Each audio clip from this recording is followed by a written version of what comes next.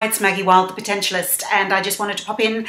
We've only got a couple of days now left before the webinar, and I just wanted you to get, more and more excited, really make a commitment to yourself that this really is the chance for you to make the changes that you want. So we're going to be talking about the emotional needs attached to food and the subconscious urges that sometimes feel like they're out of our control, and that learning there are very simple things that you can do to train your brain back into control so that you can make the choices out of joy rather than resistance and denial and all of the kind of dieting stuff we've done in the past.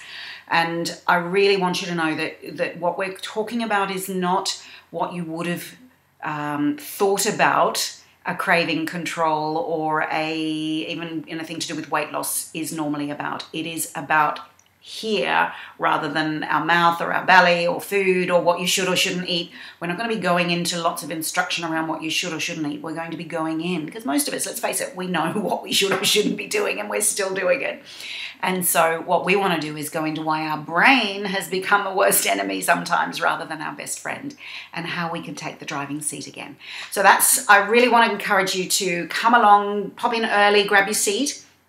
And I think we're 3/4 full right now, so make sure you come and grab your seat straight away.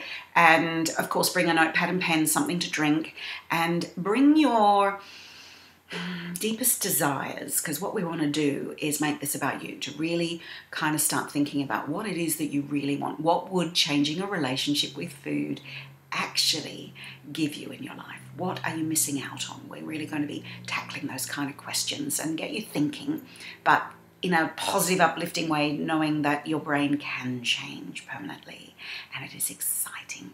I'm Maggie Wild, I'm the Potentialist, and I can't wait to see you on the webinar.